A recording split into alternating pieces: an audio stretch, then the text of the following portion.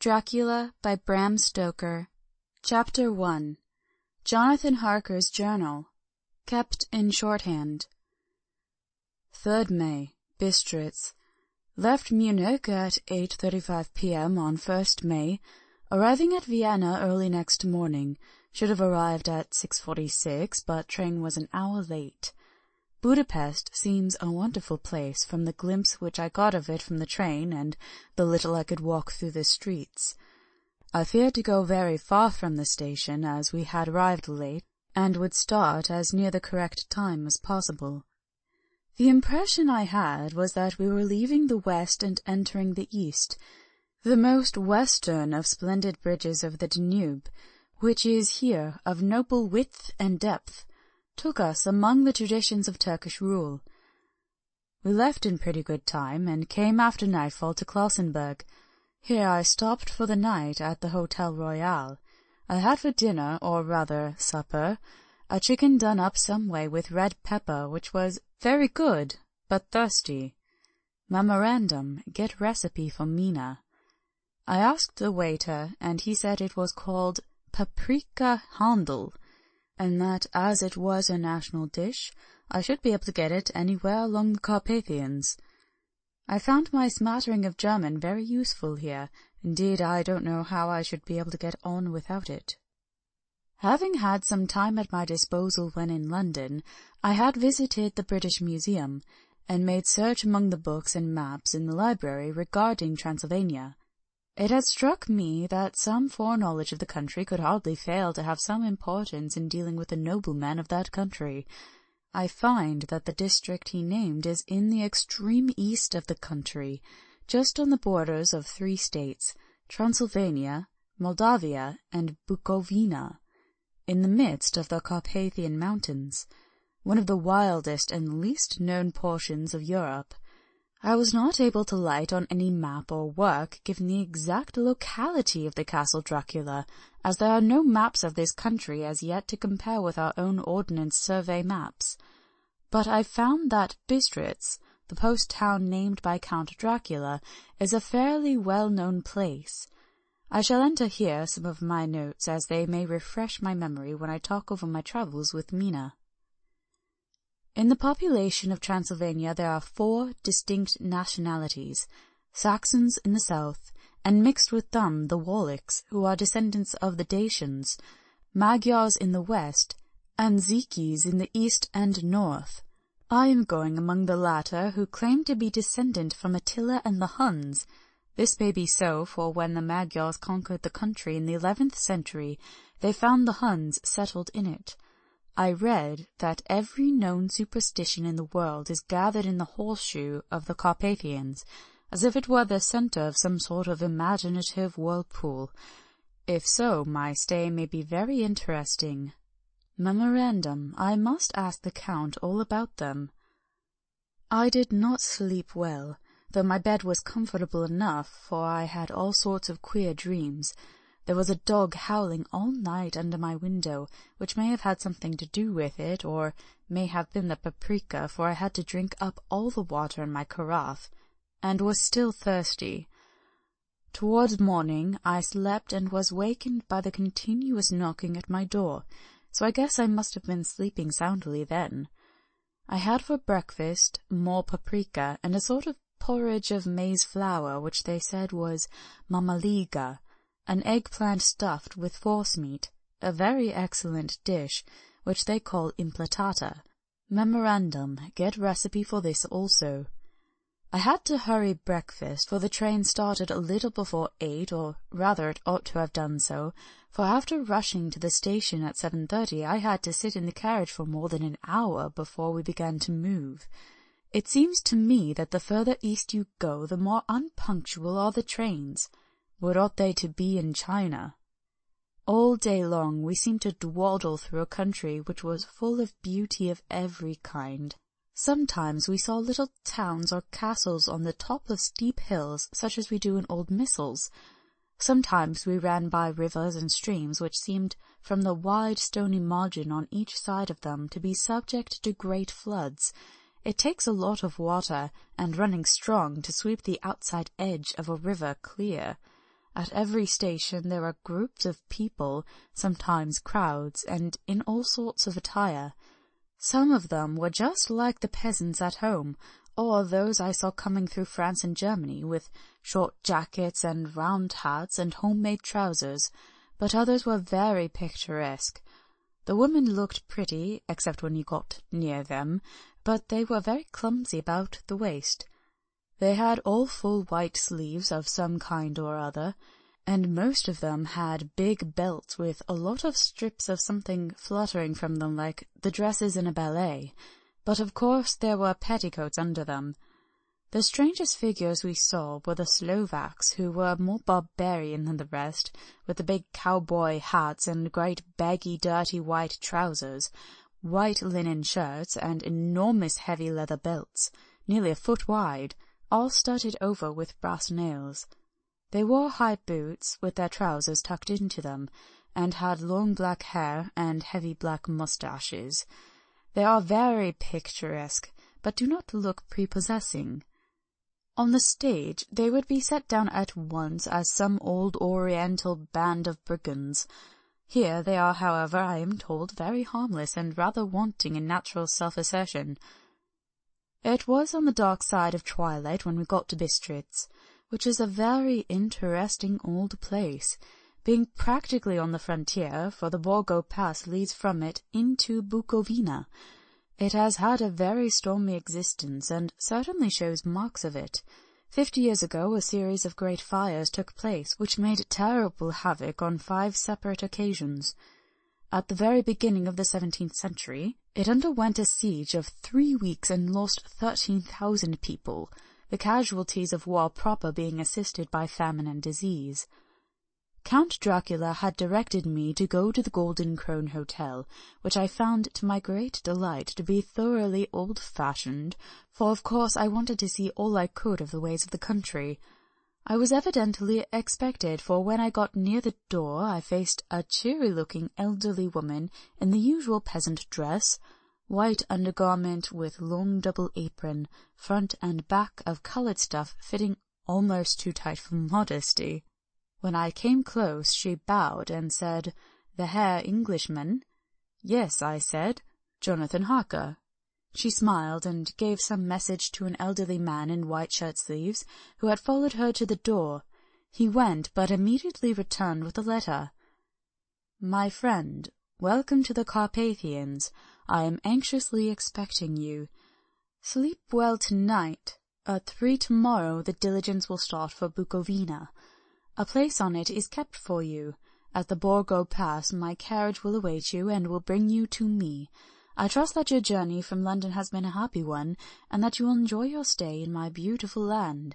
Your friend Dracula. 4 May. I found that my landlord had got a letter from the Count, directing him to secure the best place in the coach for me, but on making inquiries as to the details he seemed somewhat reticent, and pretended that he could not understand my German.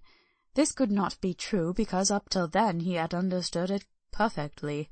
At least he answered my questions exactly as if he did. He and his wife, the old lady who had received me, looked at each other in a frightened sort of way. He mumbled out that the money had been sent in a letter, and that was all he knew. When I asked him if he knew Count Dracula and could tell me anything of his castle, both he and his wife crossed themselves, and, saying that they knew nothing at all, simply refused to speak further. It was so near the time of starting that I had no time to ask anyone else, for it was all very mysterious, and not by any means comforting. Just before I was leaving, the old lady came up to my room and said in a very hysterical way, "Must you go? Oh, young Herr, must you go?" She was in such an excited state that she seemed to have lost her grip of what German she knew, and mixed it up with some other language which I did not know at all. I was just able to follow her by asking many questions. When I told her that I must go at once, and that I was engaged on important business, she asked again, "Do you know what day it is?" I answered that it was the 4th of May. She shook her head, and she said again, "Oh, yes, I know that, but do you know what day it is?"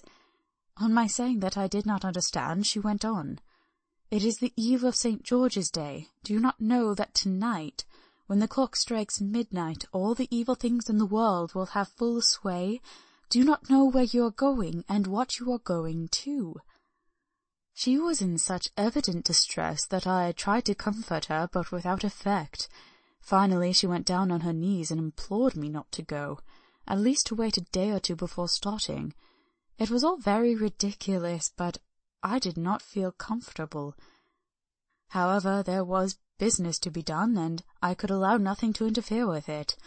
I therefore tried to raise her up, and said as gravely as I could that I thanked her, but my duty was imperative, and that I must go. She then rose and dried her eyes, and taking a crucifix from her neck, offered it to me. I did not know what to do, for as an English churchman I have been taught to regard such things as in some mother idolatrous, and yet it seemed so ungracious to refuse an old lady, meaning so well, and in such a state of mind. She saw, I suppose, the doubt in my face, for she put the rosary round my neck, and said, "For your mother's sake," and went out of the room. I am writing up this part of the diary whilst I am waiting for the coach, which is, of course, late, and the crucifix is still round my neck. Whether it is the old lady's fear, or the many ghostly traditions of this place, or the crucifix itself, I do not know, but I am not feeling nearly as easy in my mind as usual. If this book should ever reach Mina before I do, let it bring my goodbye. Here comes the coach. 5 May. The Castle. The grey of the morning has passed, and the sun is high over the distant horizon, which seems jagged, whether with trees or hills I know not, for it is so far off that big things and little are mixed. I am not sleepy, and as I am not to be called till I awake, naturally I write till sleep comes. There are many odd things to put down, and lest who reads them may fancy I dined too well before I left Bistritz, let me put down my dinner exactly. I dined on what they called robber steak, bits of bacon, onion, and beef seasoned with red pepper, and strung on sticks and roasted over the fire in the simple style of the London cat's meat. The wine was golden Medias, which produces a queer sting on the tongue, which is, however, not disagreeable. I had only a couple glasses of this, and nothing else. When I got on the coach, the driver had not taken his seat, and I saw him talking with the landlady.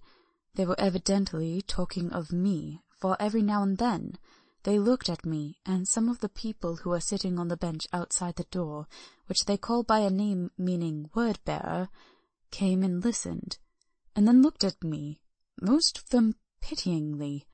I could hear a lot of words often repeated, queer words, for there were many nationalities in the crowd, so I quietly got my polyglot dictionary from my bag and looked them out.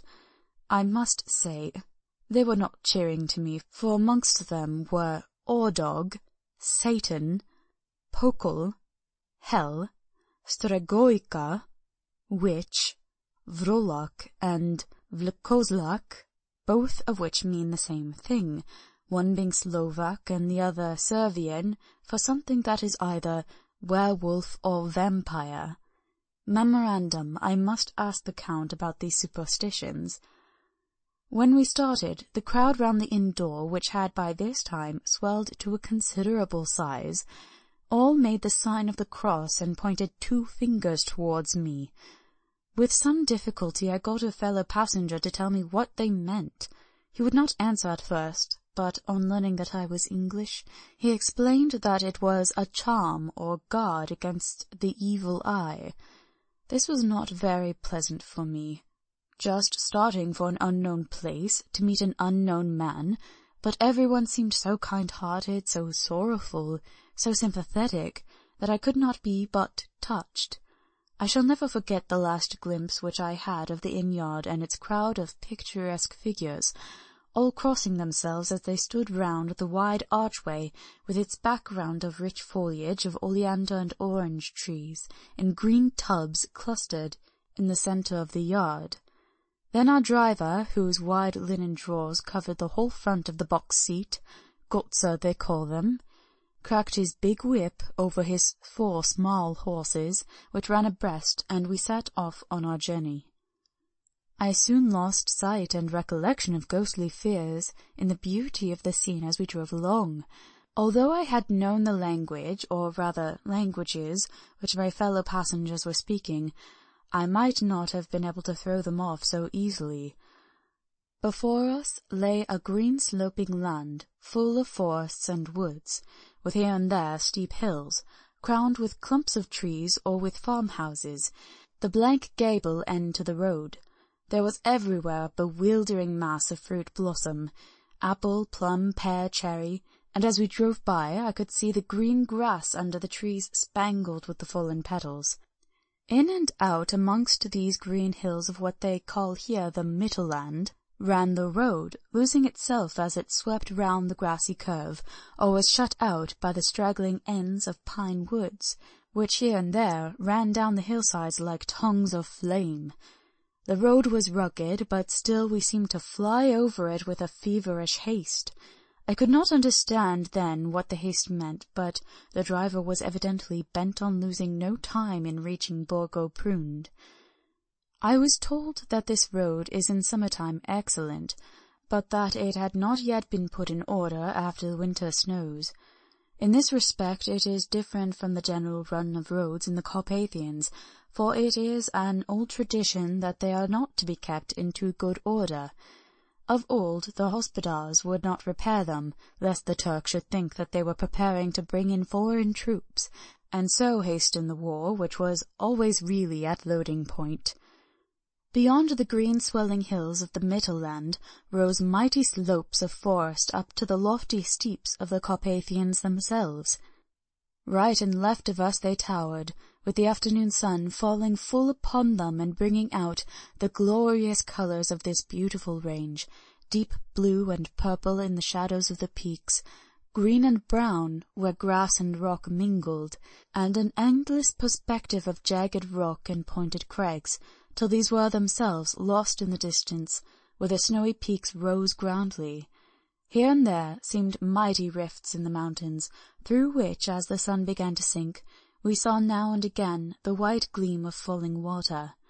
One of my companions touched my arm as we swept round the base of the hill, and opened up the lofty snow-covered peak of a mountain, which seemed, as we wound on our serpentine way, to be right before us. "Look! Ishten Sets! God's seat!" and he crossed himself reverently. As we wound on our endless way, and the sun sank lower and lower behind us, the shadows of the evening began to creep round us.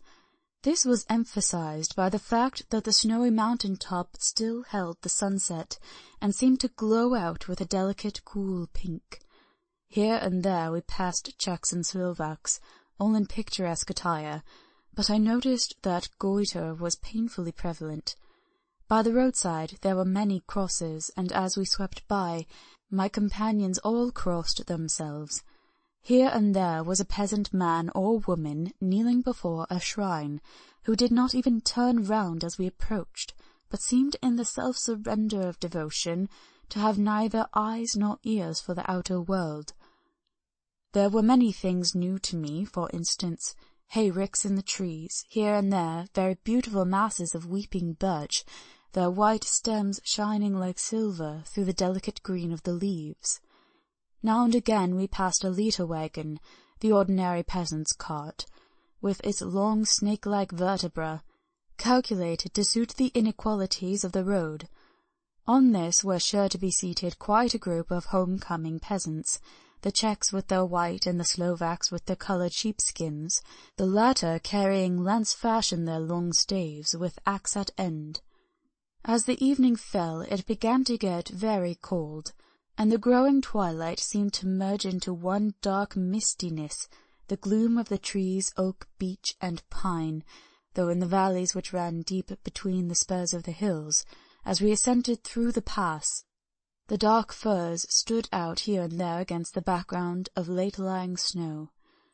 Sometimes, as the road was cut through the pine woods that seemed in the darkness to be closing down upon us, great masses of greyness, which here and there bestrewed the trees, produced a peculiarly weird and solemn effect, which carried on the thoughts and grim fancies engendered earlier in the evening, when the falling sunset threw into strange relief the ghost-like clouds which amongst the Carpathians seemed to wind ceaselessly through the valleys. Sometimes the hills were so steep that, despite our driver's haste, the horses could only go slowly. I wished to get down and walk up them as we do at home, but the driver would not hear of it. "No, no," he said, "you must not walk here, the dogs are too fierce." And then he added, with what he evidently meant for grim pleasantry, for he looked round to catch the approving smile of the rest, "And you may have enough of such matters before you go to sleep." The only stop he would make was a moment's pause to light his lamps. When it grew dark, there seemed to be some excitement amongst the passengers, and they kept speaking to him one after the other, as though urging him to further speed. He lashed the horses unmercifully with his long whip, and with wild cries of encouragement urged them on to further exertions. Then through the darkness I could see a sort of patch of grey light ahead of us, as though there were a cleft in the hills. The excitement of the passengers grew greater. The crazy coach rocked on its great leather springs, and swayed like a boat tossed on a stormy sea. I had to hold on. The road grew more level, and we appeared to fly along. Then the mountains seemed to come nearer to us on each side, and to frown down upon us. We were entering on the Borgo Pass. One by one several of the passengers offered me gifts, which they pressed upon me with an earnestness which would take no denial. These were certainly of an odd and varied kind, but each was given in simple good faith, with a kindly word and a blessing, and that strange mixture of fear-meaning movements which I had seen outside the hotel at Bistritz, the sign of the cross and the guard against the evil eye. Then, as we flew along, the driver leaned forward, and on each side the passengers, craning over the edge of the coach, peered eagerly into the darkness. It was evident that something very exciting was either happening or expected, but though I asked each passenger, no one would give me the slightest explanation. This state of excitement kept on for some little time, and at last we saw before us the pass opening out on the eastern side. There were dark rolling clouds overhead, and in the air the heavy oppressive sense of thunder. It seemed as though the mountain range had separated two atmospheres, and that now we had got into the thunderous one. I was now myself looking out for the conveyance which was to take me to the Count. Each moment I expected to see the glare of lamps through the blackness, but all was dark. The only light was the flickering rays of our own lamps, in which the steam from our hard-driven horses rose in a white cloud. We could see now the sandy road lying white before us, but there was on it no sign of a vehicle. The passengers drew back with a sigh of gladness, which seemed to mock my own disappointment. I was already thinking what I had best to do when the driver, looking at his watch, said to the others something which I could hardly hear.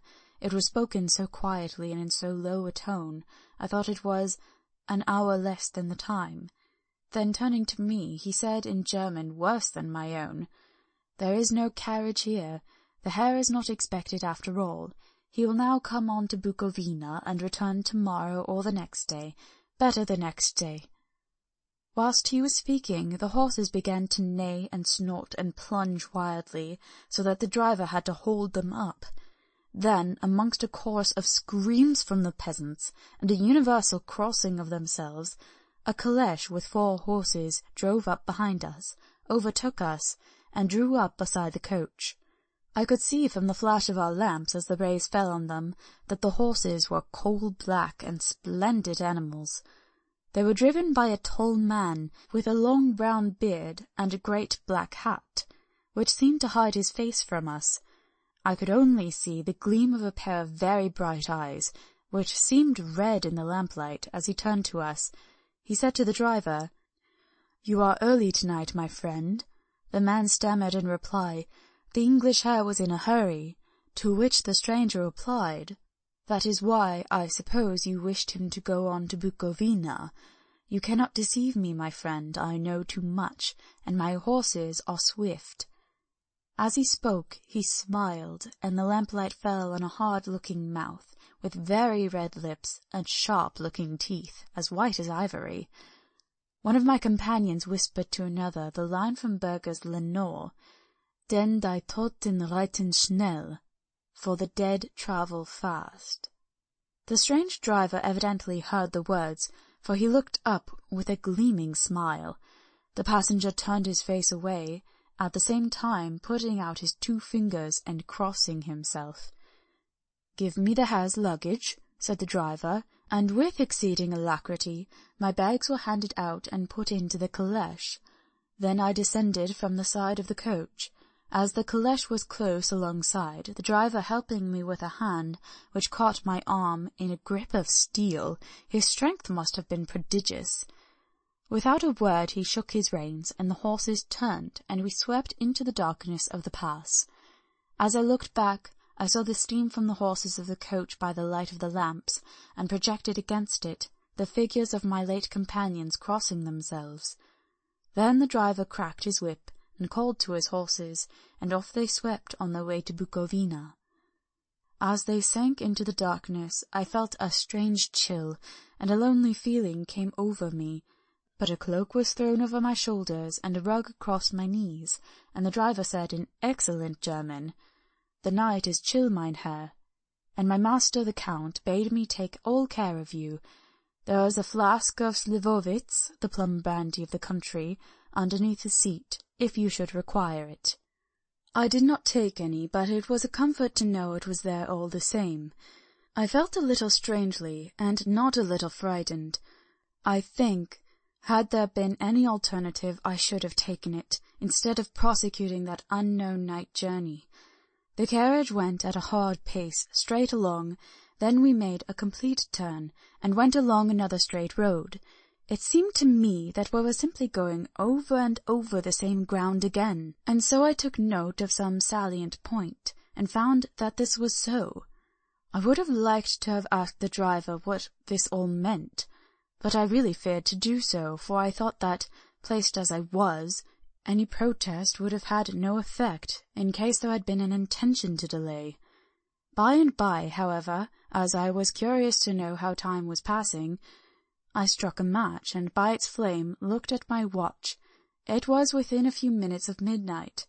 This gave me a sort of shock, for I suppose the general superstition about midnight was increased by my recent experiences.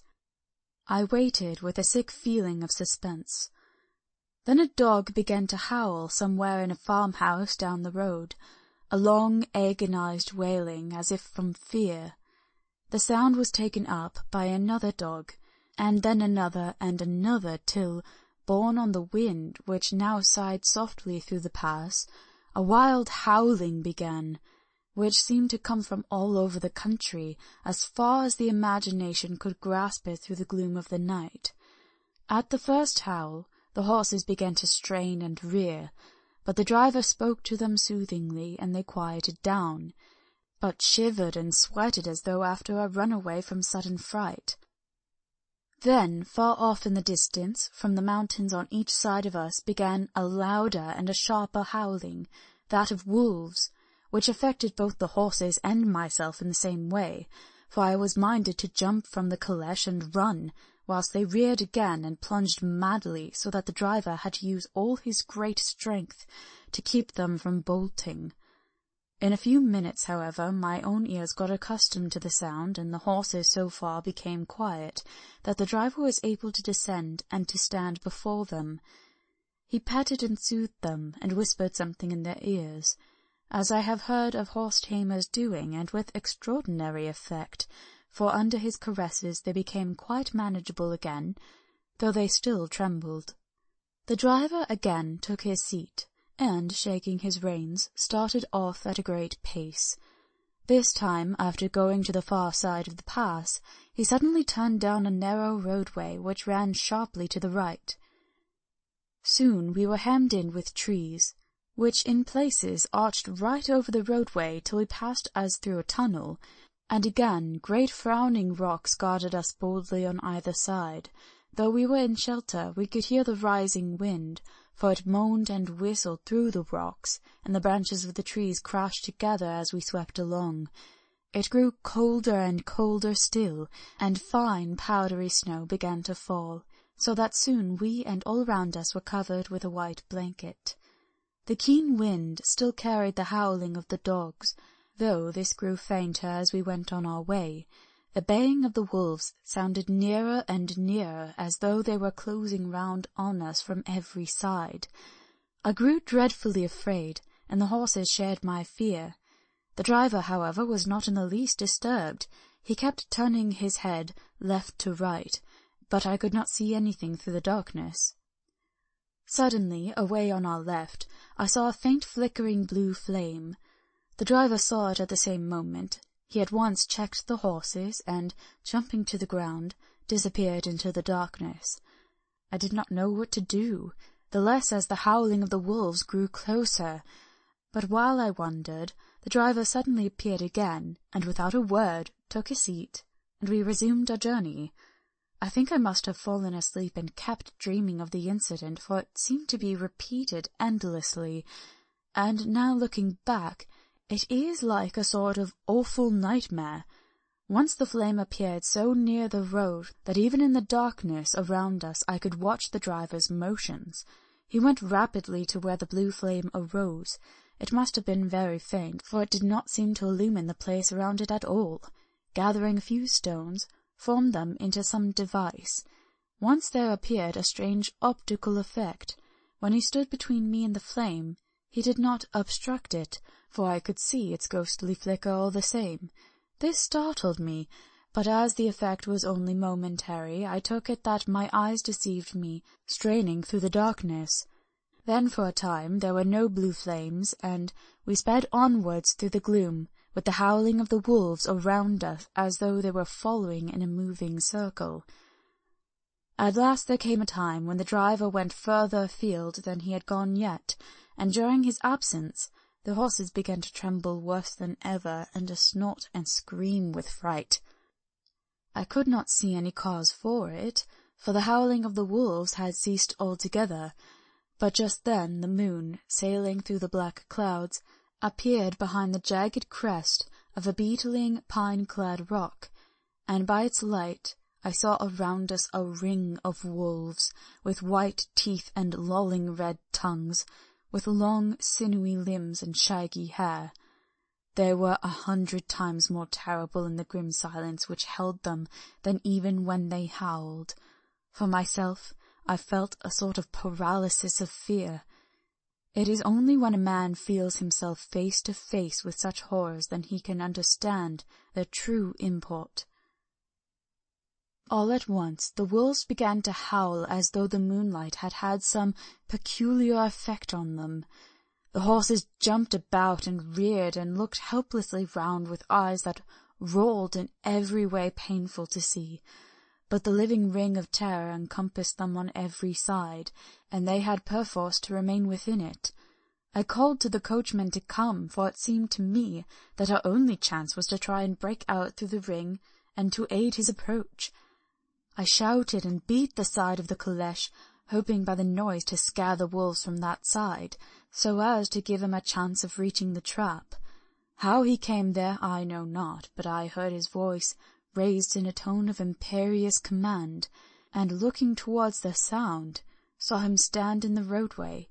As he swept his long arms, as though brushing aside some impalpable obstacle, the wolves fell back, and back further still. Just then a heavy cloud passed across the face of the moon, so that we were again in darkness. When I could see again, the driver was climbing into the caleche, and the wolves had disappeared. This was all so strange and uncanny that a dreadful fear came upon me, and I was afraid to speak or move. The time seemed interminable as we swept on our way, now in almost complete darkness, for the rolling clouds obscured the moon. We kept on ascending, with occasional periods of quick descent, but in the main always ascending. Suddenly I became conscious of the fact that the driver was in the act of pulling up the horses in the courtyard of a vast ruined castle, from whose tall black windows came no ray of light, and whose broken battlements showed a jagged line across the moonlit sky. End of Chapter 1. Recording by Corinne LePage.